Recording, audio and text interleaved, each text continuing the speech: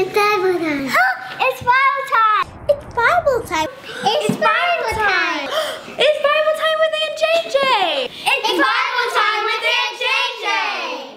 It's Bible time with Aunt JJ. That's me. Get your Bible if you have one, because it's time to study the Bible together. The Bible is God's Word. God helped to write it so we can know for sure that everything in it is completely true.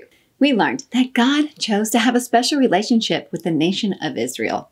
God freed his people from slavery in Egypt. He gave the people instructions for how to live and how to worship him. At first, the people went to the tabernacle to worship God. But after the people settled in their land, King Solomon made a permanent house for God. At that point, the people went to the temple in Jerusalem to worship God. Even though Solomon was wise and built the temple, Solomon did not love God with all of his heart. Because of that, when Solomon's son Rehoboam became king, the nation of Israel split into two kingdoms. The northern kingdom is often called Israel, and the southern kingdom is often called Judah. We've also learned a lot about sin. Sin is anything that goes against God. Adam and Eve sinned when they disobeyed God in the garden, and ever since then, we all sin. We all think, say, and do things that go against God. One sin is idolatry. How well do you know the word idolatry? Show me with your fingers how well you know it. Give me a 1 if you don't know what it means or haven't heard it before. Give me a 3 if you think you know what it means.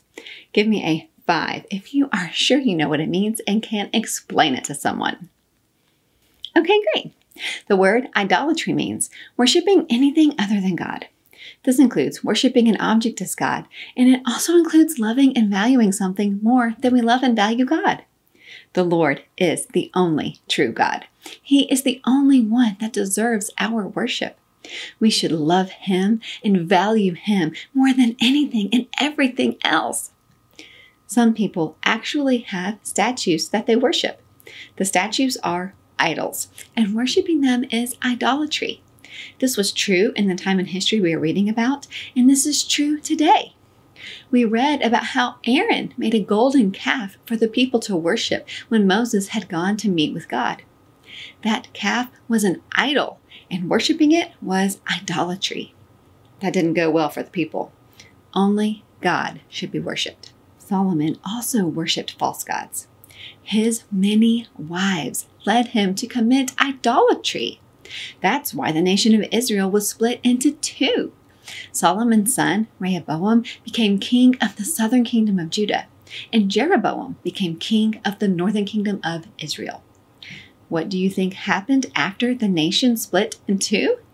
Let's read and find out. I'm going to read from 1 Kings chapters 12 and 13. 1st and 2nd Kings come after 1st and 2nd Samuel in the Old Testament. 1st Kings is a book of history. It records true things that really happened with real people. While I read, listen for what sin the people committed. Jump up when you hear the people thinking, saying, or doing something against God. Jeroboam thought, my kingdom still isn't secure. It could very easily go back to the royal family of David. Suppose the Israelites go up to Jerusalem to offer sacrifices at the Lord's temple. If they do, they will again decide to follow Rehoboam as their master. Then they'll kill me. They'll return to King Rehoboam. He is king of Judah. So King Jeroboam asked for advice. Then he made 2 golden statues that looked like calves. He said to the people, it's too hard for you to go up to Jerusalem. Israel, here are your gods who brought you up out of Egypt. He set one statue in Bethel. He set up the other one in Dan. What Jeroboam did was sinful, and it caused Israel to sin.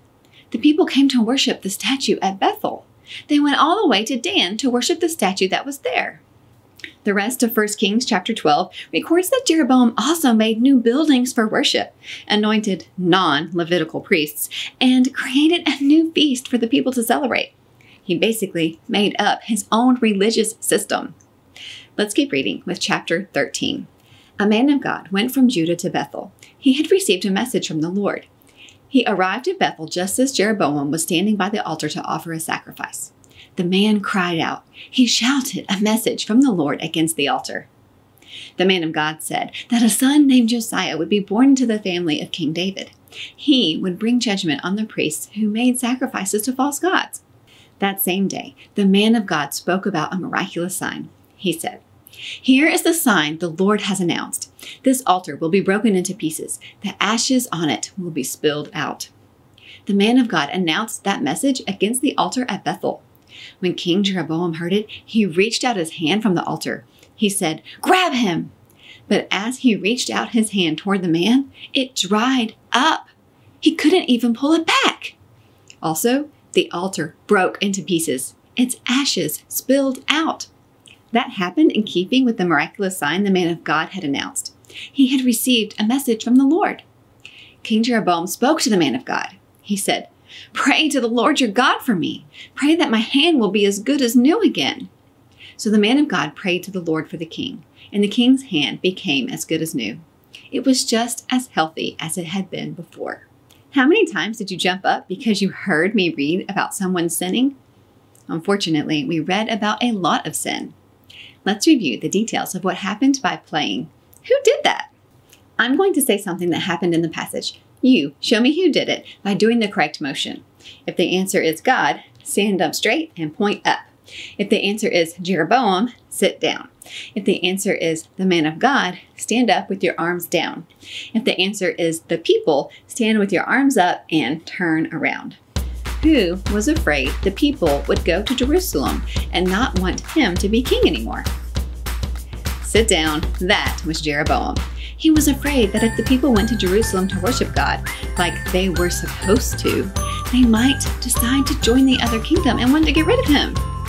Jeroboam didn't need to be afraid of losing his kingdom. God had already told him how to secure his reign. If Jeroboam followed God like David did, God would be with him and bless him. But Jeroboam didn't trust God's word. Who made up his own religion? Stay sitting down. Jeroboam did. Instead of trusting God to keep his kingdom secure, Jeroboam made new ways for the people to worship that did not include going to Jerusalem. He made golden calves and put them in 2 different cities with new places to worship in, different priests to lead them, and even a new feast to celebrate. That way, the people could worship the idols instead of going to Jerusalem. Jeroboam said that the golden calves were gods who had freed them from Egypt. But who actually freed the people from Egypt? Stand up and point up. God did. The one true living God freed the people from Egypt. Statues that looked like golden calves couldn't have freed the people from Egypt. Statues can't do anything at all. And there aren't multiple gods. There is only one true God. Who worshiped the statues? Stand up with your arms up and turn around. The people did. The people worshiped the idols, the golden calves. They followed their king and committed idolatry.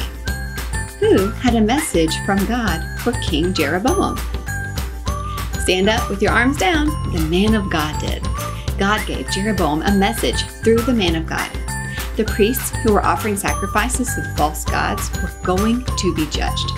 This would happen when someone named Josiah was born in David's family line. The message also included a sign. The altar would break into pieces and the ashes would spill out. The sign would prove that the message was true.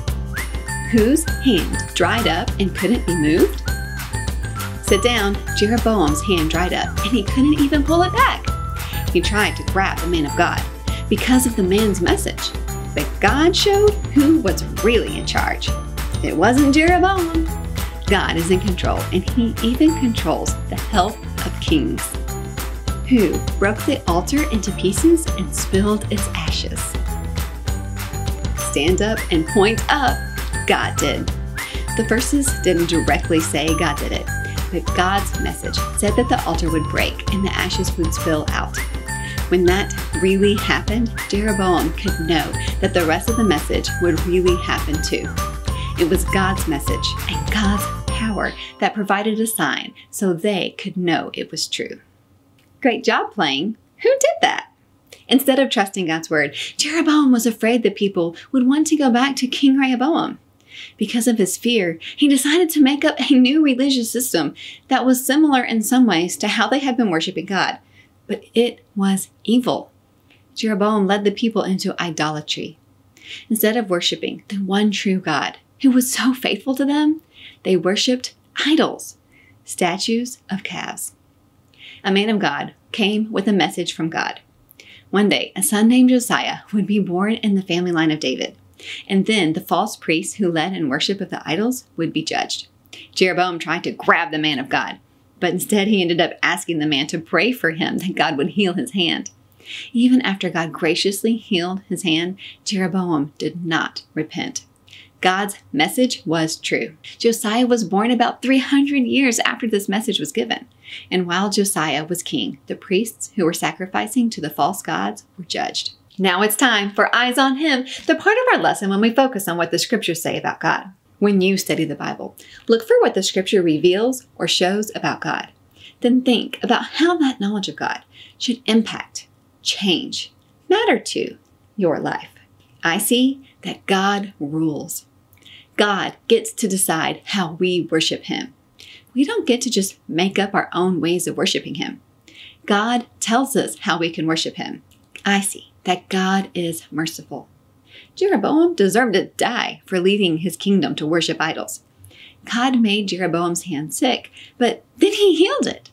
Jeroboam definitely didn't deserve miraculous healing. He didn't even repent. He didn't turn from his sin. He kept on leading the people in idolatry.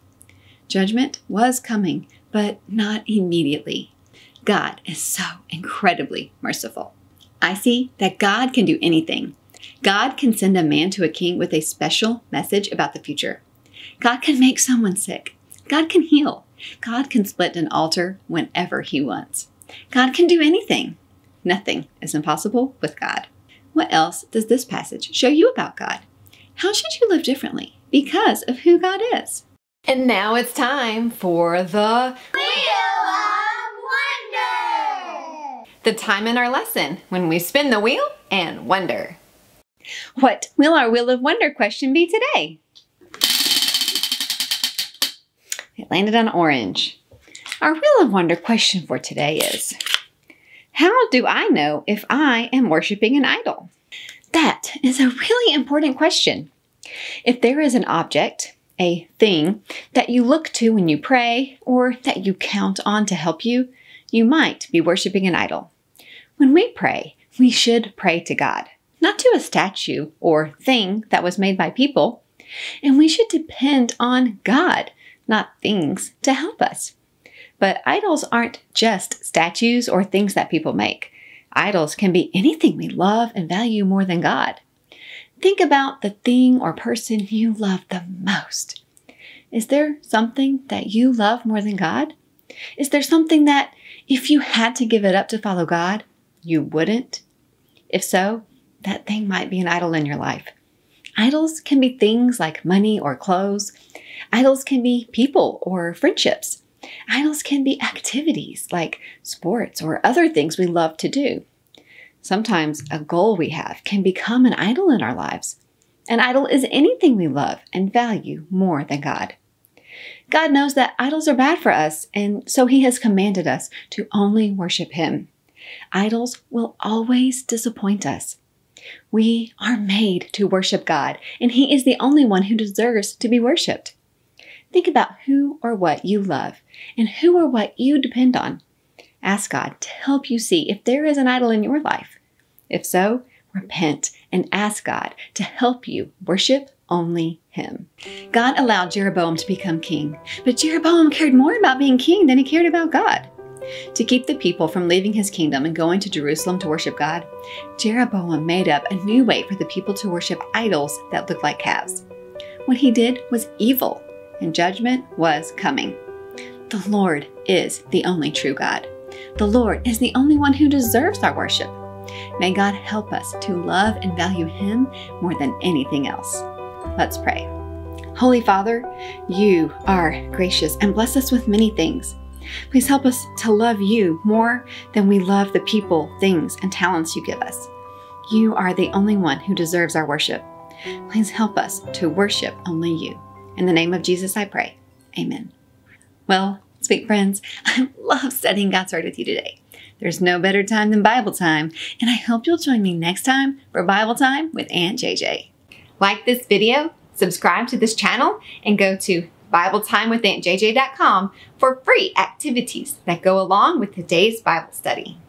It's Bible time with Aunt JJ.